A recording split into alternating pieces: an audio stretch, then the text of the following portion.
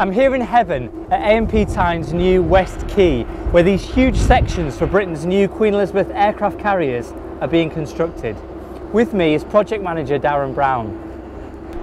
The keyring to your left here, it's approximately 40 metres wide, 13.5 metres long and 6 metres deep.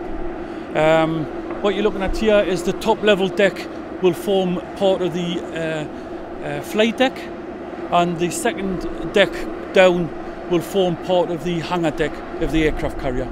This is one of 5 structures that we are currently building. As you can appreciate, 450 tonnes worth of structure. We had to get it from one end of the yard to here, to its final loadout area. We used SPMTs to actually carry these units, these rings around. And as I say, it comes to the loadout area where we finish outfitting, and then what we do is jack it down to ground level. Once it's jacked down to ground level, it's then transported over to meet its other rings. In total, it's 18-month duration. A ring this size is taking approximately 10 months.